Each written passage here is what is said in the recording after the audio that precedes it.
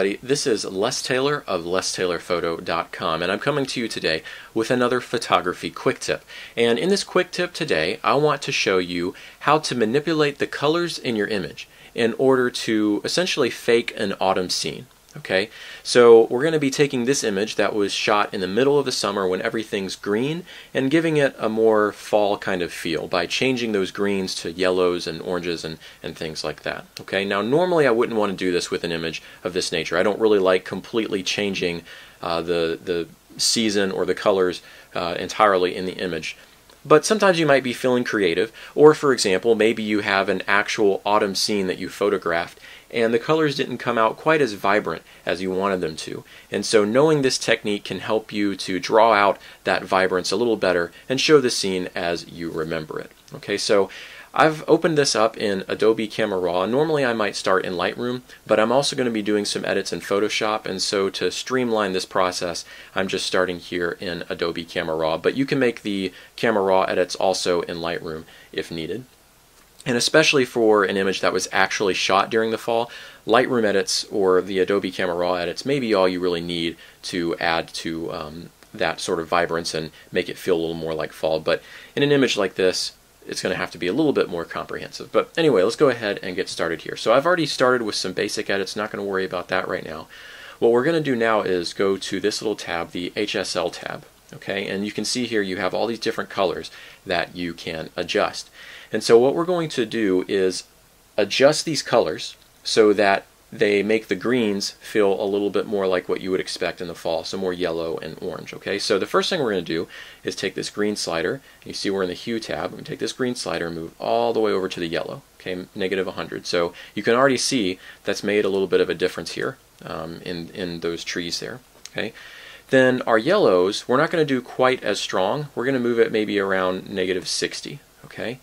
And then our oranges are going to go more towards the red at about -20. So you can see we kind of stagger this off. We don't want to just push them all over to the left here. So we sort of staggered them off a little bit, and if I do a before and after, you can see what the Camera Raw edits have done so far. So that's already starting to look a little more like autumn. Now let's go to the Saturation tab, and let's increase the greens a little bit and the yellows too, and the oranges while we're at it. And we can maybe adjust the luminance here so that the yellow is a little bit stronger, maybe the greens too, make it a little bit brighter there. Okay, so again, if I do a before and after, you can see we've already started to get a little more of that fall feel here. Now it's not quite strong enough, so we're going to open this image into Photoshop now. And okay, so now we have it open. And the first thing I'm going to do, I'm going to right click on my background layer and turn it to just a normal layer basically by choosing layer from background. And then if you go down here to this little half white and half black circle, click on that and then go to Hue Saturation. This will open up a Hue Saturation adjustment layer. And now in a different layer you can make some adjustments to the colors in this image. So let's go down from the master. We don't want to change all the colors, we just want to change a couple of them. So let's go down to green, and using this little picker tool we'll click on somewhere that was green before. Something like that will be good, and you'll see it changes the name to yellows too. And now we just want to move this slider over a little bit. Now if you go too crazy, you end up with something blue or kind of, I don't know, spacey or whatever you want to call it, but that's not quite what we want to do here. We just want to make it a little bit more into the orange realm. So we'll just move that to about -20. And then we'll also go to the yellows and do the same thing, not quite so strongly, maybe just about -5 here. Okay. Actually, let's go back to the yellows too. Let's move that back just a little bit. Maybe around that -17 sounds good, and we'll increase that saturation a little bit. Okay, now if we close that, you can see that that's a little bit more like fall. The only problem is that in changing those colors, we've also adjusted the colors down here at the bottom, so it doesn't look very natural or normal at all.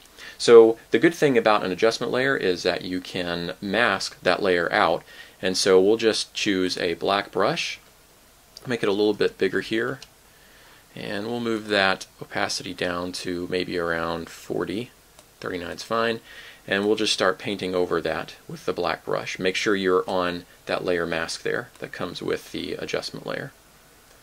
And just paint over that. Do that again. And you can see that will mask out some of that color and make it not be quite so red as it was before.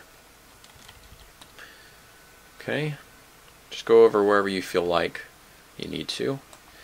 And now another thing we can do here as well is we can lower the opacity of this layer.